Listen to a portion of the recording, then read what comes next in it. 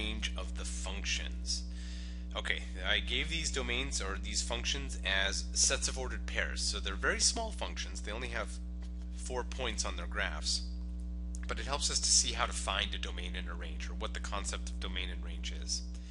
So the domain is supposed to be the set of x values that are parts of the function, for which there's graphs or points on the graph of the function. So for the domain of the function, we're looking at the set of the x coordinates that we can see. So if I look at my x coordinates, I'm going to underline them here. We have the numbers 3, -1, 7, and 2. So I'm going, those numbers are the numbers that are in the domain of the function. They're just the x values. You don't need to, but I'm going to choose to write them in numerical order from increasing from lowest to highest, because it just makes me feel more comfortable. So -1, and then 2, and then 3, and then 7. But you could have written them in any order, but you just write down the x coordinates that you see, and those x coordinates are the domain. Now the range is the y coordinates, the set of y coordinates that you see inside of your function. So here we have a 2, and a 5, and a 3, and a -3. Notice I'm underlining the second coordinates, the y coordinates. So the range of this function, again, I'm choosing to put them in numerical order from lowest to highest. No need to, but I wish to, so I'm going to go -3, 2, 3, 5. And those are the answers to that question. That's how you find the domain and the range. Let's do another one together with maybe a little bit of a sneakiness. Let's see if this one has a sneakiness or not. Okay, so the domain and the range of this relation, actually I'm going to have to now say it's a relation. This one's actually not a function. The domain of this relation is going to be the x coordinates that we see. So we see 2, 3, 2, 5.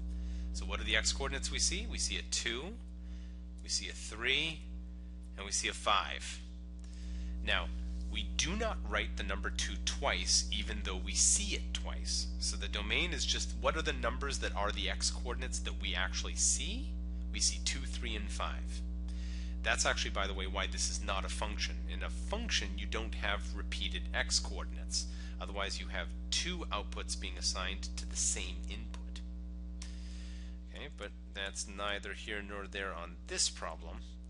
What's the range of this relation? The range would be the y coordinates we see. That's a -1, a -2, and a 3, and a 7. So the range is -2, -1, 3, and 7. So notice that the range might have more values than the domain, or the domain might have more values than the range potentially.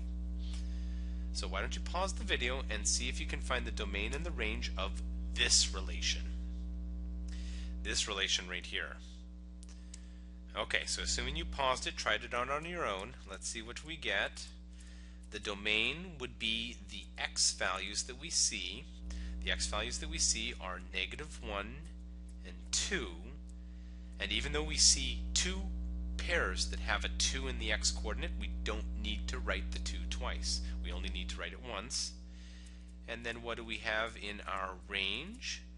Our range would be the set of y coordinates, which are 5, 5, and -1.